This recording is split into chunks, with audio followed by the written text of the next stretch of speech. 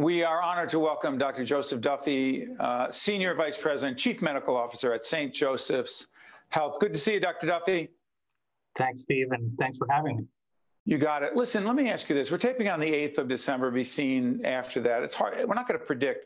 But biggest lessons from a clinical perspective that you take from the COVID-19 experience to date? Never underestimate that the disease has a mind of its own. Be prepared. And when you're prepared, expect to be thrown a curveball. So it's interesting. People say, and let's talk the vaccine right away. As we do this program, again, seen early in the first quarter of 2021, are you confident that the vaccine will be given to the healthcare professionals, you and your colleagues on the front line, that they will, A, take it, B, that it will be effective, and it will be done in a fair fashion? Loaded question, I know. Go ahead, doctor. It's a loaded question, Steve, but if you poll the physicians in the state of New Jersey, and the NJ Hospital Association did that, they found about 50% are willing to take the vaccine. And if you poll nurses, you may get 40%. Is that enough, Joe? Is that enough? Not enough, not enough. We need over 70, 80% compliance in order to get to where we need to be. So is it a challenge for you and your colleagues to convince your colleagues that this is safe? And frankly, as a citizen, as a consumer, there are going to be people who say, wait a minute, if the docs aren't doing it, the nurses aren't doing it, I'm not doing it. And again, we'll date ourselves because there'll be a lot of public awareness campaigns, et cetera. But don't the physicians and the nurses have to take it in order to send us the message that it's okay? I believe so, Steve. And the only way to do that is to educate everyone so they understand everything about the vaccine and be as transparent as possible about that information. Let me ask you this, separate and apart from the vaccine, because that's only part of it, wearing a mask, social distancing, avoiding large groups. You hear it and you can never hear it enough. That being said, Doctor, to what degree do you believe the existing medications, and what are they that appear to be, whether it's in a cocktail or whatever you call protocol, I'm not sure what people call it, but what appears to be effective, if not curing, helping to deal with COVID right now? So there's no cure for this disease. We can help it along. We help the body heal. There's a concoction or a recipe that we call a protocol, and that recipe generally entails monoclonal antibodies at present on the outpatient basis. That's new. We've heard about Regeneron products and the Eli Lilly product. That's the monoclonal antibodies that are available today.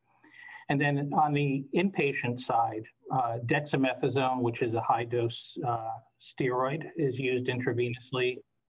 Oxygen therapy, remdesivir, supportive immune therapy like zinc and vitamin C is also added, and antibiotics if necessary for any secondary bacterial infections. How about this, though? And let me disclose that I have been doing leadership and communication coaching at St. Joseph's for many years. And my focus around physician communication and leadership is very significant. So I'm challenged by this. And one of the areas that's come up in a physician leadership academy that I facilitate is this: physician burnout, nurse burnout, clinician burnout. What is it burning out, Dr. Duffy, from seeing all these patients and then who have COVID, and then the fear of yourself and bringing it home? What is the burnout about and the fatigue? The way I would analyze this, Steve, it's like running a marathon and then finishing the marathon and never giving one a chance to recover fully. And then you ask yourself, do I have to run another marathon? And do I have to train for that marathon? Well, they're training for it right now. The operations tempo is such a high tempo right now in the state of New Jersey, and especially where we sit in Patterson, that we're seeing the beds filled up with both non-COVID and COVID patients. So people are working at a very high operation tempo. So we'll be going into a surge in a matter of 2 weeks or so, 2 to 4 weeks, and people are exhausted already. And by the way, we're taping on the 8th of December. We don't know where things will be. Let me ask you this. The minority community, a high percentage of folks across the country are questioning the vaccine, but I believe a higher percentage of people who are Black and brown question the vaccine. You're in Paterson. It's a reality in Newark and Jersey City and Paterson and Brooklyn and other places. What's your message to the African-American community in Paterson and other communities who are reluctant about the vaccine? Our message for St. Joseph's especially is that we'll provide you with an abundance of information and be as transparent as we can to let you make an informed decision. This vaccine won't be pushed on anybody, but you should know what the vaccine is all about, the side effects and the implications of getting this vaccine. And unless you know this, we understand there'll be trepidation. Let me ask you this before I let you go, Joe. For those who say, I'm not going into St. Joseph's or any hospital for cardiac care, for cancer care, for maternal, mistake, correct? Absolutely. Because if you're having any medical problems at all, get to the hospital. We'll keep you safe.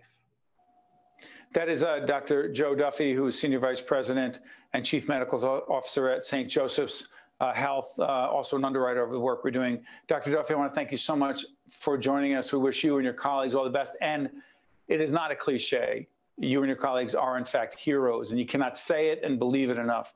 Thank you, Doctor. Thank you, Steve. I'm Steve Adubato. Thanks for watching. We'll see you next time. Think Tank with Steve Adubato has been a production of the Caucus Educational Corporation. Funding has been provided by the Turrell Fund, supporting Reimagine Childcare, TD Bank, Horizon Blue Cross Blue Shield of New Jersey, PSC&G, Johnson & Johnson, New Jersey Sharing Network, Seton Hall University, Summit City MD, and by ADP. Promotional support provided by CIANJ and Commerce Magazine, and by NJ.com. This is the Seton Hall story, one that comes to life every day on our campus. This is the place where great minds discover, innovate, collaborate, and find their true calling. This is the place where passion has a purpose, where learning inspires leading. The bonds we make, the values we teach, inspire our community to take heart and take action. This is Seton Hall University. This is what great minds can do.